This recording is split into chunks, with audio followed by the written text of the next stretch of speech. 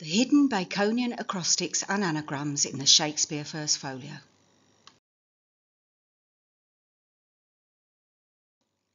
In recent times, a very substantial body of academic literature has been produced by critics and commentators surrounding the subject of Shakespearean anagrams. In the words of Professor Fowler in his own influential Literary Names, Personal Names in English Literature, Shakespeare's many anagrams in the sonnets were lost from view for centuries until R.H. Winnick's closely argued article in 2009 startled the scholarly world, wherein he revealed embedded letter anagrams on Risley.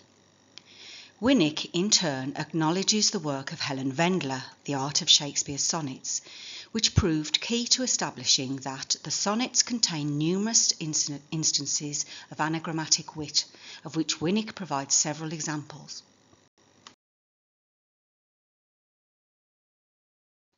There are, Dr. Winnick states, more than a dozen sonnets, those addressed to or about the unnamed, narcissistic, androgynously beautiful fair friend, that contain short, semantically discrete phrases, most not more than a dozen or so characters long, in which occur the letters needed to form the name Risley, with few or none missing or left over.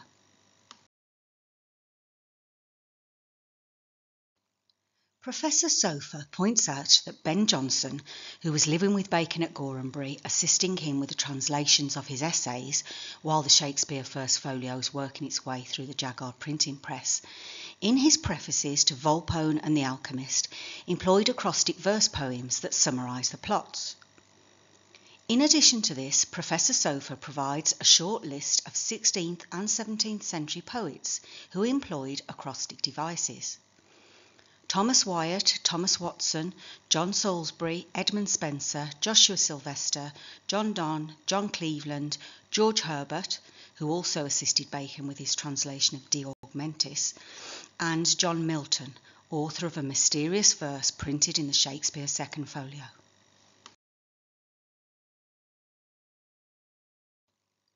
The impact of Winnick's article on anagrams and Shakespeare's sonnets that had apparently so startled the scholarly world was far exceeded a few years later when William Bellamy set forth his groundbreaking work, Shakespeare's Verbal Art. The important study reveals and explores the anagrammatic devices that lie beneath the surface of all Shakespearean texts, and how these sub-textual devices help to clarify authorial intention and meaning.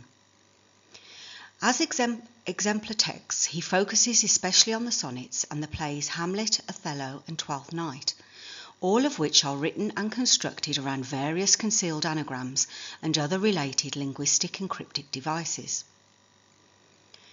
This is a book about Shakespeare's virtuosity in the art of anagram. It aims to show how Shakespeare, the greatest poet of his age, may prove also the greatest anagrammatist. As will become clear in later chapters, a conventionally subtextual anagrammatism is not only pervasive in Shakespeare's verse, but is fundamental to his verbal art.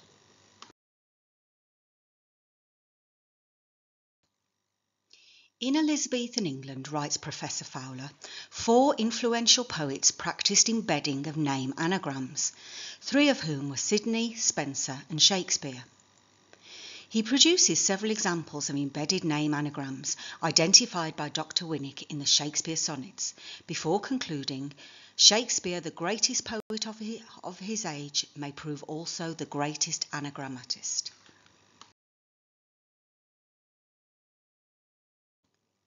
He was undoubtedly the greatest poet and dramatist of his age, or of any age, and he was also its greatest literary cryptographer, inserting hidden acrostics and anagrams in the Shakespeare First Folio, repeatedly revealing and confirming his authorship of the greatest literature in the history of the world.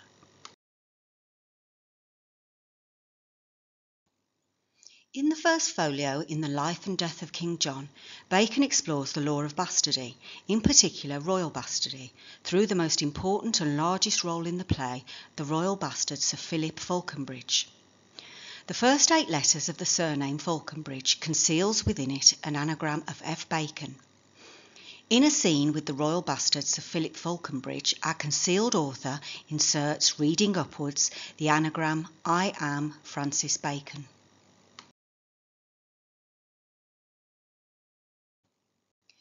In The Taming of the Shrew, our supreme concealed poet and dramatist inserts two anagrams, F. Bacon and Bacon.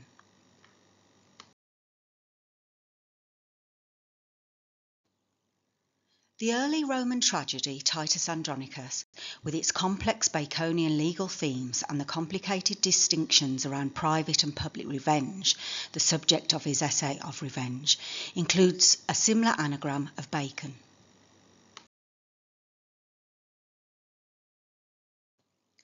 Over Christmas 1594, Bacon organised and directed the magnificent Christmas Grays-Inn revels that premiered his Shakespeare legal play The Comedy of Errors.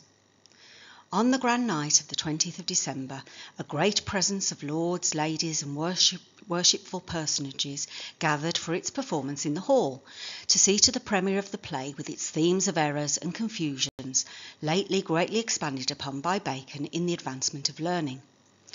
In the opening scene, Bacon leaves his secret signature in the way of the following anagrams of Francis Bacon.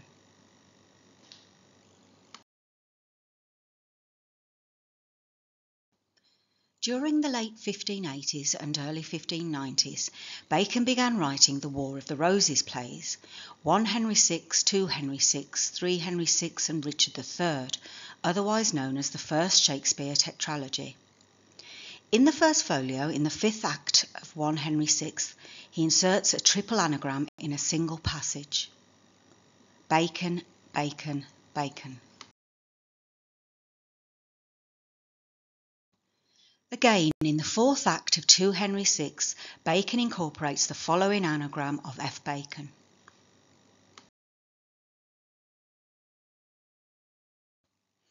In Richard II, Bacon incorporates the simply astonishing anagram by 1 Bacon.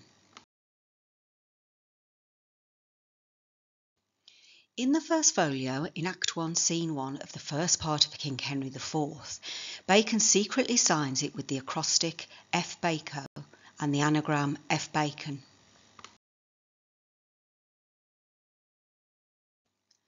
Two further anagrams of F. Bacon appear in Much Ado About Nothing.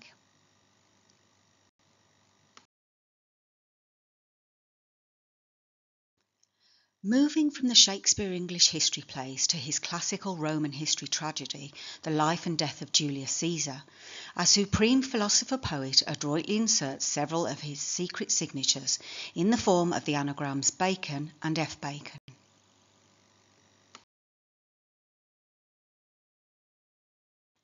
The incomparable tragedy of Hamlet, whose central figure is the disguised dramatic portrait of its concealed author, there is also inserted an anagram of F. Bacon.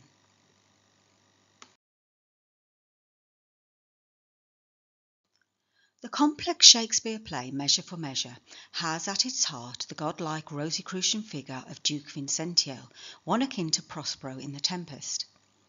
He is seen by many Shakespeare scholars as surrogate of the poet-dramatist himself made in his own image. Or, put another way, the secretive, complex and enigmatic character of Duke Vincentio, who adopts multiple masks, disguises and identities in Measure for Measure, represents Shakespeare. That is to say, the true author of the play Bacon, who, outside of the play, also adopts multiple identities and disguises behind his living masks, including the pseudonym of Shakespeare. This play is marked by our concealed author with his anagram F. Bacon.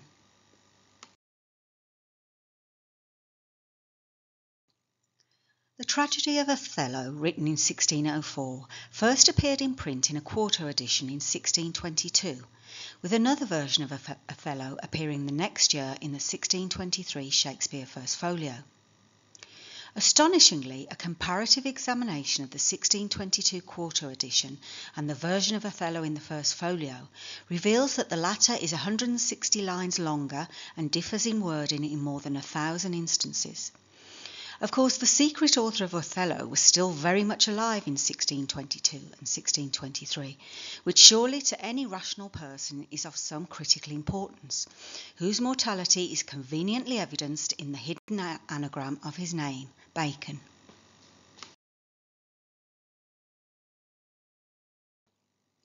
The true chronicle history of the life and death of King Lear and his three daughters first appeared in a quarto edition in 1608, and just over a decade later in one of the falsely dated Pavier Jaggard quarto editions in 1619.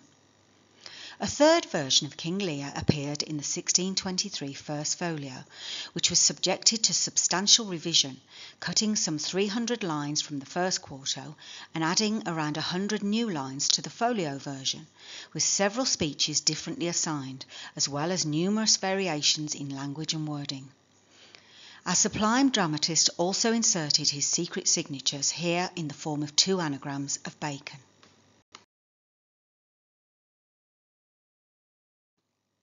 The other great tragedy, Macbeth, written in 1606, was first printed in the 1623 Shakespeare First Folio with the following hidden anagram of Bacon secretly inserted into its text.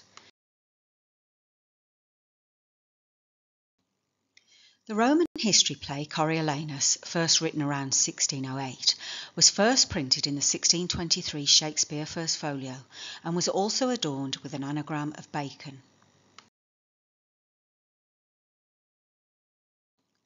The late play The Winter's Tale, which explored the political process of the union of England and Scotland, reflected in a series of speeches and treatises written by Bacon in the years leading up to its composition, was first printed in the 1623 Shakespeare First Folio, with the following Baco acrostic and anagram of Bacon.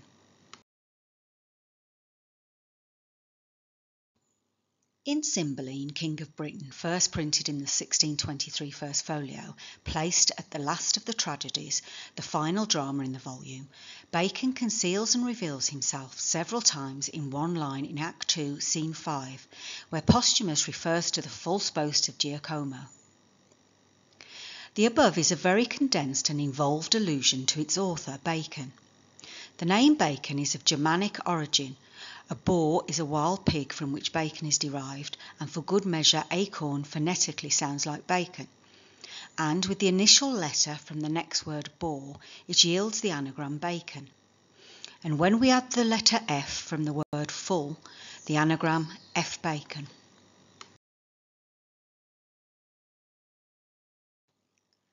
The date when Timon of Athens, whose eponymous character is a disguised dramatic portrait of Bacon, was written and revised is uncertain. Some aspects of the play reflect circumstances and themes beyond Bacon's fall in 1621. The play was first entered into the Stationers' Register in 1623 and printed for the first time in the First Folio with the anagram F. Bacon.